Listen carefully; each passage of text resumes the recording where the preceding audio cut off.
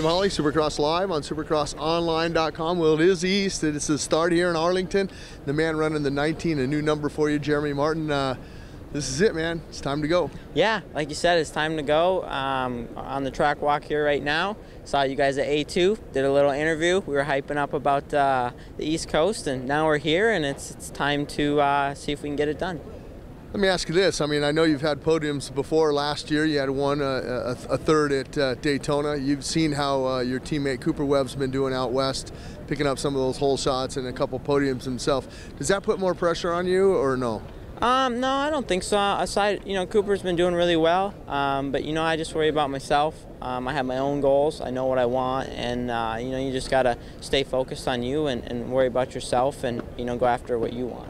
Do you like the dirt here? A lot of people say they like the dirt in Arlington. Yeah, it's hard. Most Supercross tracks are hard, especially the test tracks out in California. So I think the dirt will be really good.